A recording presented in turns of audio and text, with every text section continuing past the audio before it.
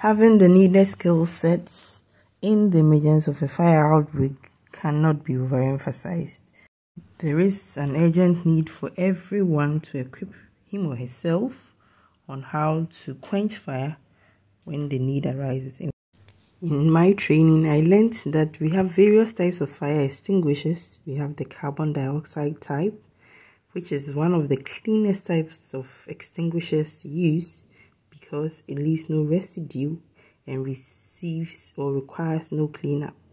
We also have water extinguishers, wet chemical fire extinguishers, dry chemical extinguishers, and what have you. We have even foam fire extinguisher, then clean agent fire extinguishers, electrical fire extinguishers, ABC powder fire extinguishers, and so on and so forth.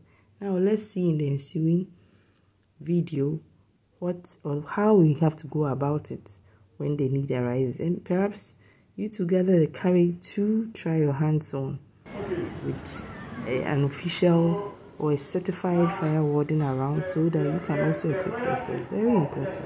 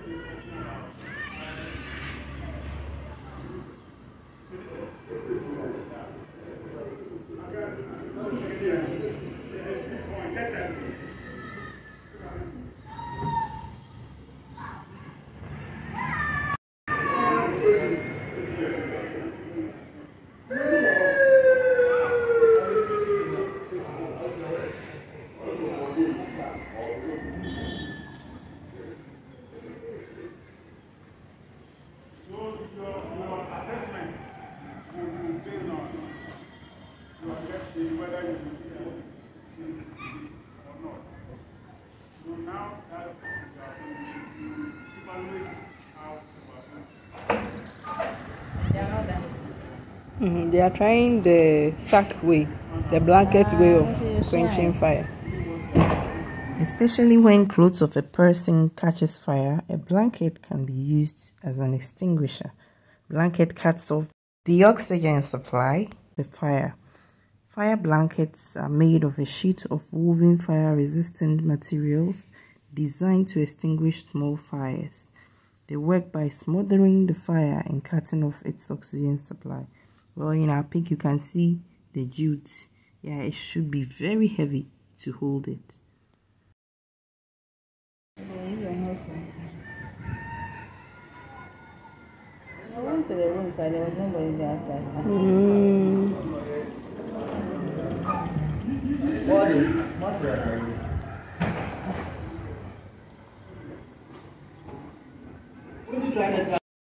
Yeah, I have.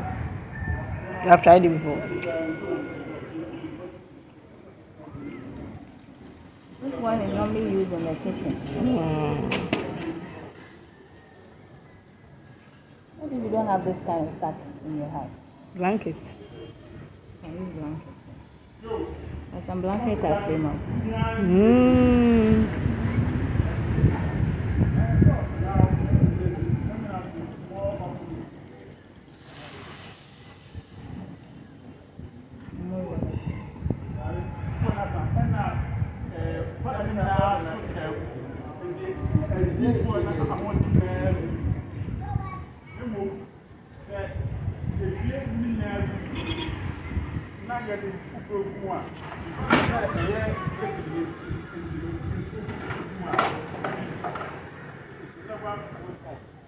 Unless you apply appropriate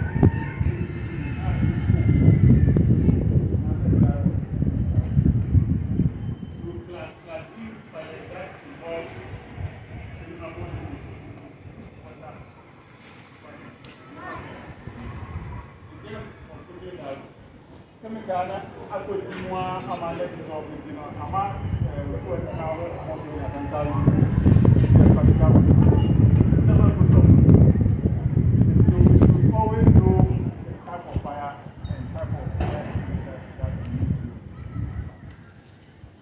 If you are very reduce our level of risk.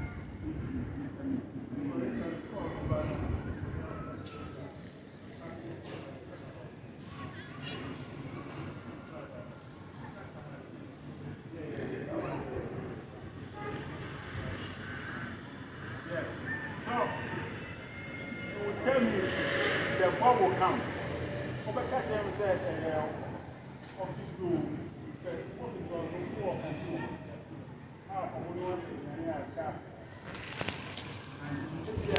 It is important to always prevent fire from occurring, especially for those who use the kitchen mostly.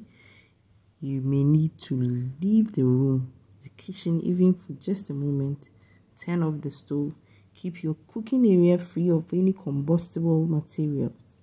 Keep anything that can catch fire, such as food packaging, oven mitts, and towels, away from your door and stove top. Now, as your fire warden, I want to teach you the simple way of quenching fire. Have this one always in your mind. PASS. It's an acronym. That's pull, aim, squeeze, sweep. You pull the pin, as in 1, in the pick above. You aim nozzle at base of fire. Then 3, you squeeze the handle, as in the pick. Then you sweep the nozzle side to side, right?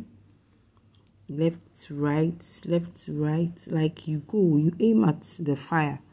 Then that's it.